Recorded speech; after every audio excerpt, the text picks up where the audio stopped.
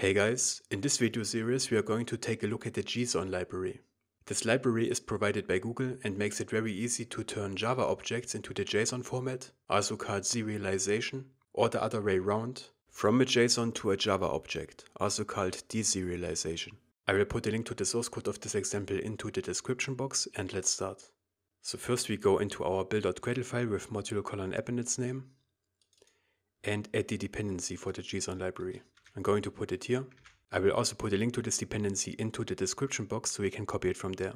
When that's done, we click sync now, wait a short moment, and then we are ready to go. So in this tutorial, we are going to create a simple Java object, turn that into a JSON, and then take the same JSON and turn it back into a Java object. Nothing too complicated. So let's right click on our package and create a new Java class. We're going to call this class employee and click OK. And this employee class will contain 3 fields. Private string, we call it first name, private int age, and another private string, male. We create a constructor, public employee, and here we pass those values, string first name, int age, and string male, curly braces. And in here we assign our member variables to those values we get passed when we create an object of this employee.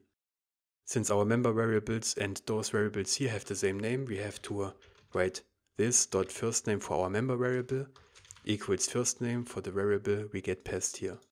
The same for the rest. This.age equals age and this.male equals male. Okay, now let's head over to our main activity Java file.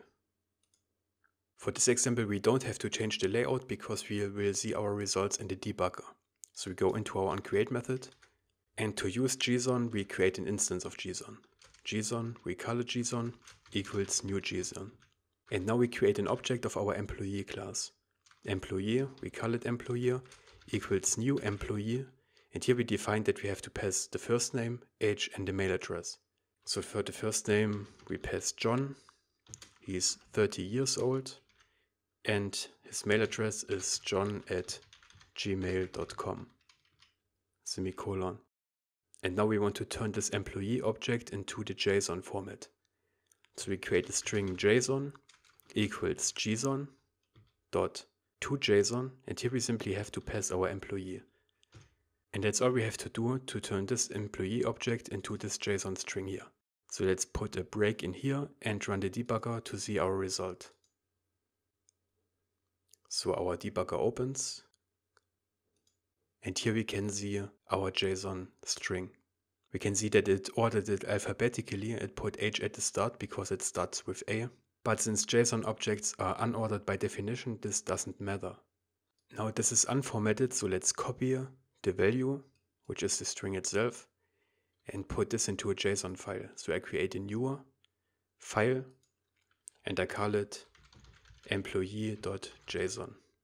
Gonna paste this in here and press Ctrl+Alt+L to reformat, and this looks better.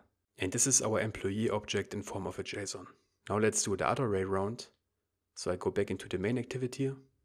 I'm gonna comment this part here out. And this time we don't create the employee object. We create our JSON in string form instead. String JSON equals, and I have prepared this because we have to use these backslashes, otherwise it will recognize these quotation marks as the end of the string. And to avoid this, we have to use these backslashes before each quotation marks within the string. But this is the same JSON string as we got when we turned our employee into the JSON format. So this time we want to create an object of employee out of it. So we write employee equals. Now we don't create a new employee, instead we take our JSON instance, dot from JSON this time. And here we have to pass our JSON string and the class we want to turn it into, which is our employee.class, semicolon. And now let's look at it in the debugger again. And now we can see that we have our employee object here, and let's look at the fields. We have age 30, first name John, and the same mail address. So it created the same employee object as we had before, out of this JSON. Now one more thing. Sometimes the key in the JSON might not fit to the variable name in the class. For example, this key here could be first underscore name, but in our class we don't want to use this naming convention. Or for example, in our class we name our member variables with this m prefix like this, first name, mh, and male. Let's change it down here as well.